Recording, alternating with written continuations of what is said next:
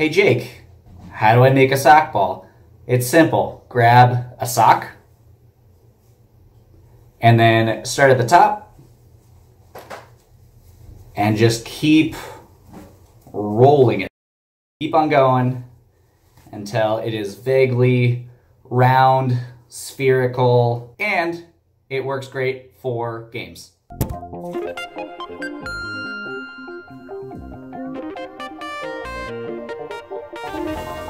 Hey, so here's what you could do with the stand on 1 foot challenge with your sock ball or basketball or stuffed animal, whatever you want to use. Sitting on 1 foot, whatever position you want to. You want to hold it out for more of a challenge. I'm going to put one leg next to my other one. I can also set it on my other foot, but I'm trying to stay on one leg. And I'm going to try to toss it back and forth as many times as I can.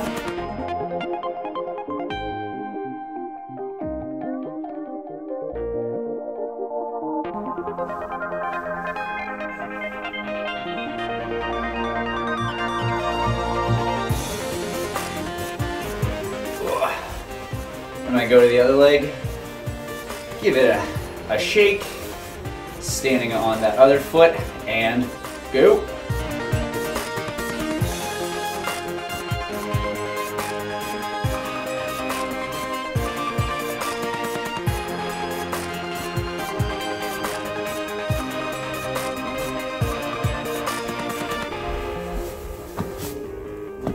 And this is really good if you want to get good at balance. So if you're into skateboarding, balance is a really important thing. If you're into dancing, ballet, balance is going to be a really important thing. Other things that could include balancing, slacklining, riding a bike, gymnastics, tightrope, standing still, leg strength, balance beam, that's gymnastics, basketball, gymnastics again. If you're deciding to challenge yourself and by jumping on 1 foot, that could help with height, jump higher, so you can work on your jumping muscles. Now with the plank position and a sock ball, what you can do is with a partner, with a friend, maybe a cat, what you want to do is get in that plank position. Maybe both of you have a sock ball. If you're playing with somebody else, try to play directly in front of them. So my partner would be right in front of me right here, facing me. We would say plank position in 3, 2, 1, and then we would get up in our plank position and we would try to throw our sock ball or maybe just knock it into the other person's kind of arm square goal. So you can do that. If you just want to practice the plank position by yourself, working out the arms just a little bit more, you can get up into that plank position, have your sock ball maybe on a target, a pillow, something like that, just slightly out of arm's reach or just at your arm's reach. My pillow is just at arm's reach right here.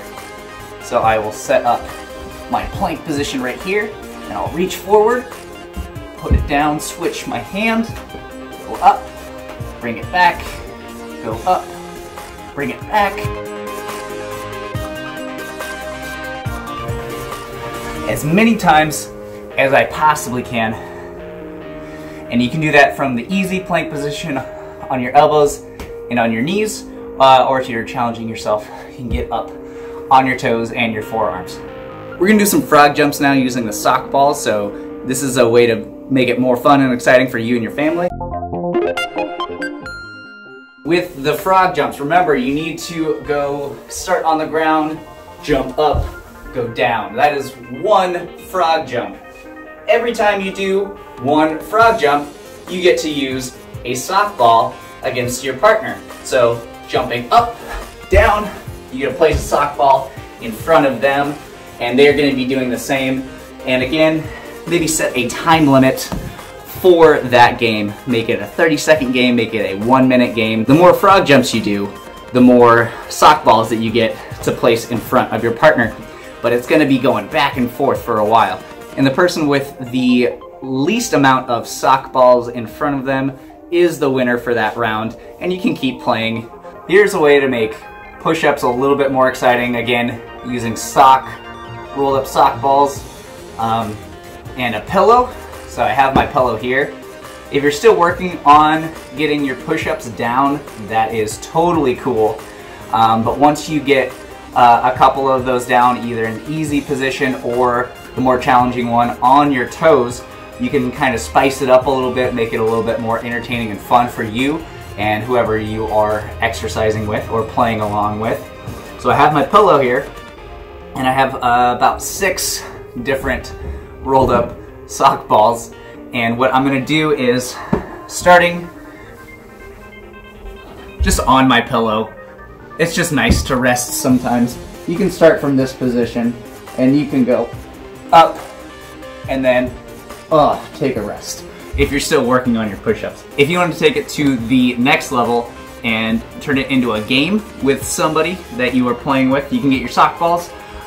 You can draw like a tic-tac-toe board in front of you, or you could just have them facing you, opposite of you, facing you with their own same number of socks. And what you can do is, every time you do a push-up, you get to use a sock ball, and you get to put it in their corner or in their space. And now they're gonna be doing the same thing. So set a time limit, maybe make it 20 seconds, 30 seconds, 10 seconds if you wanna make it a quick game. But what you're gonna do is, every time you get a push-up, you get to use a sock ball, put it in their spot. You're trying to get the least amount of sock balls in your area, which is going to be where your arms are at for your push-ups. So going up, all right, once I get one push-up, I get to use a sock ball. So down, up, grab a sock ball, put it down, try to stay in the push-up position the entire time. 1, 2, I get another sock ball, I get to put it over there, but my partner has then just done a push-up and has put a sock ball in my area, so I need to get rid of that. So push up, get rid of that, push up, try to switch arms so you can get an even workout, push up, I get another one, and then you do that until the time runs out. Again, 10, 20, 30 seconds. It can be a quick game, it can be a long game if you're really good at push-ups. Oh, I also forgot. If you're still using that sock, your family might not like it that you've rolled it up.